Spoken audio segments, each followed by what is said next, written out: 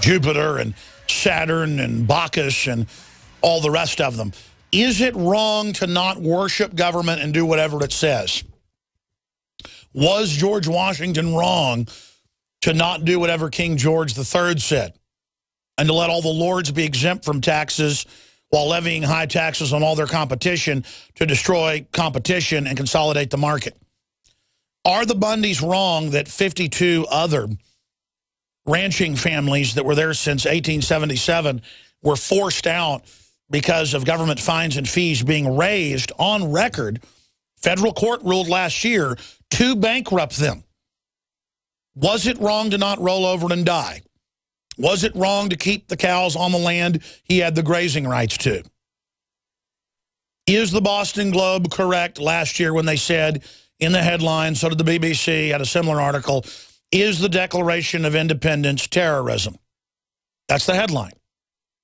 And the majority of lawyers said yes. It says you have a right and a duty to throw off a tyrannical government. And they said that's not true. They attacked the very basic bedrock of our republic. And they said, no, you never have a right. So in China, where if the government doesn't like you, they will cut your genitals off and throw you in the street, or will take you and steal your organs in a mobile execution van. If you're a new listener, just type in mobile execution van, folks, and you can pull that up. The big question and the big issue here is when the police beat old men to death because they feel like it in China, and the public riots against the communist oppressors and beats the police into bloody pulps, is that wrong? Is there ever a right to stand up? And the answer by Harry Reid is no. There is never a time to stand up. So here's the toll-free number for first-time callers. The toll-free number to join us is 800-259-9231. 800-259-9231. And I will get you up and on the air. But specifically, is there ever a time to stand up? Is there ever a time to say no? Is there, and of course, obviously, if you don't stand up, you will end up in a total tyranny. Submitting, laying down, groveling to the power grabs has brought us to the point we're at now, where the system thinks we're so enslaved, so stupid, so pathetic, so bad, that they have the nerve and they have the will to pass Obamacare bipartisanly, that was written by offshore banks on record to massively increase the price of health care, lower the quality, bring government control death panels in, and raise 7 taxes on people making as little as $14,000 a year. Cutting your hours from 40 down to 30 or less. Just absolutely screwing you on every front. And folks, they passed it, and you notice they're not repealing it. Even though it's over 80% unpopular in national mainline polls, notice it's there to stay. And they're going to pass more. They're going to take your pensions. They're going to take your Social Security. They're going to take it in pieces. They're going to take it all. And they're going to devalue your currency. And the stock market will go up because you're buying the stocks in devalued dollars. But when it all is said and done, it is evincing a tyranny to absolutely destroy you. And remember, the architect of it came out and said, we plan to destroy the healthcare system. Ezekiel Emanuel. It's not even my opinion. And you've got all the zealots that work for the system who think they're on some winning team being part of this incredible dishonor. When you open the gates to tyranny, folks, it ends up robbing and screwing everyone and destroying the prosperity. And I know our audience knows that, but we have to get this out to everybody. Now, I want to get into this first. We covered this Friday and Sunday, but I want to get back into it now. This is Harry Reid saying that the Bundy supporters are domestic terrorists. Here it is. So these people who hold themselves out to be patriots are not. They're nothing more than domestic terrorists. And I think that we are a country that people should follow the law. And what went up in Mesquite is not very good. I repeat, what went on up there is domestic tourism. Okay, domestic terrorism, not tourism. And, of course, he went on in the full clip we played on Friday to say, you know, they had kids up front so they would get killed. Not true, because they want kids to die. Like Oklahoma City, where the feds bombed it and put the bomb right by the daycare center. Knowing they had images of dead kids, you mean like that? And that they were, you know, they're wanting to shoot the feds. No, they were there with their guns down at their side, the minority that had guns.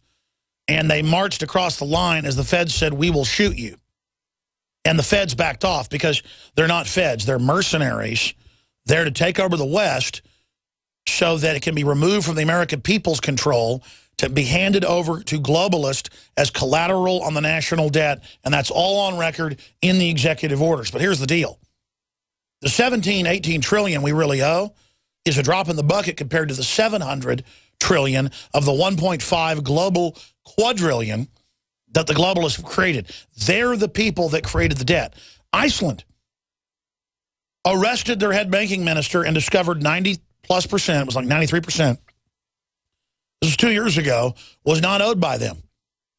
The 400,000 Icelanders were told, you each owe over £1 million because their money was pegged to the pound. That's like $1.5 million or more in U.S. money. And the people just wouldn't pay it. And then they found out, wait, the government signed us on to all this debt that's not ours. And they arrested people. They arrested them.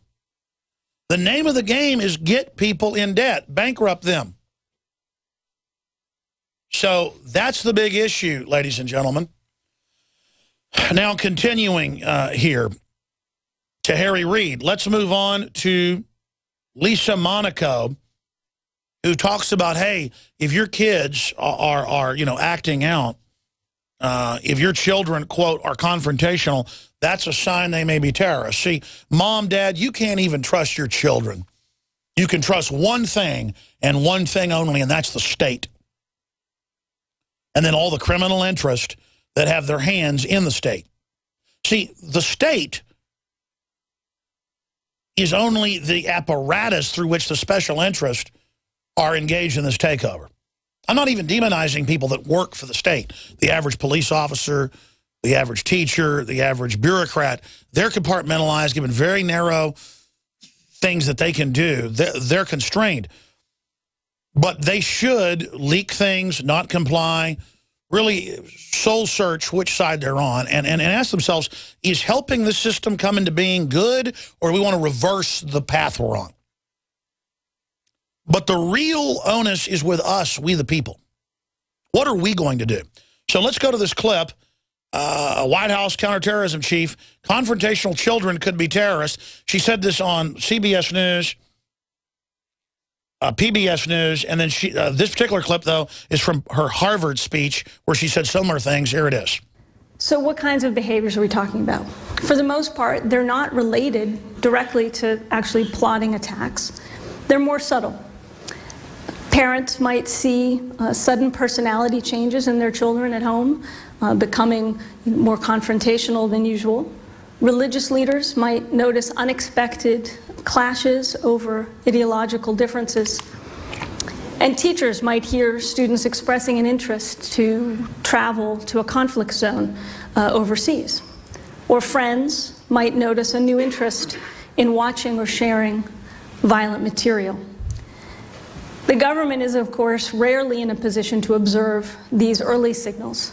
So we need to do more to help communities and community members understand the warning signs and then work together to intervene before something can occur, while always, and this is important, while always respecting our core commitment to protecting privacy and civil liberties.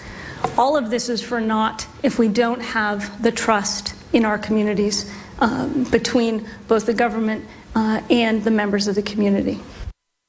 All right, and then shifting gears, we have another clip here. This is Scalia, Justice Scalia of the Supreme Court, talking about the TSA and NSA.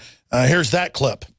that, doesn't it follow that the U.S. government would not be able to justify its NSA surveillance program, and that therefore conceivably could be in violation of the Constitution? No, because it's not absolute. As Ruth said, there are very few freedoms that are absolute. Oh. I mean, your person is protected by the Fourth Amendment, but as I pointed out, when you board a plane, somebody can pass his hands all over your body. That's a terrible intrusion.